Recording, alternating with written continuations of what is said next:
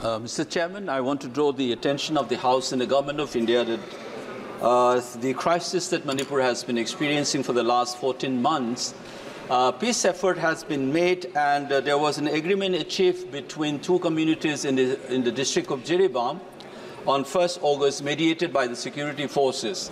But unfortunately, which is subverted by communal, divisive and sectarian forces, and they started attacking villages and so on. I think the Government of India must take stern action against these communal, divisive forces which have created havoc in the state for the last 14 months.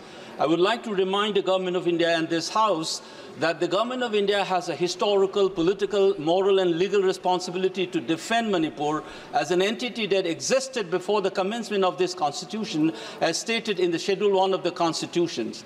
And in fact, in the instrument of accession signed by the Maharaja, the then Maharaja of the state, on 11 August 1947, the defense of the state was handed over to the Government of India, and therefore the Government of India must take stern action against these divisive forces aided by the foreign elements, and we need to take necessary steps to delineate citizens from the non-citizens, because we have foreign elements and illegal immigrants which are creating havoc with these divisive elements within the state.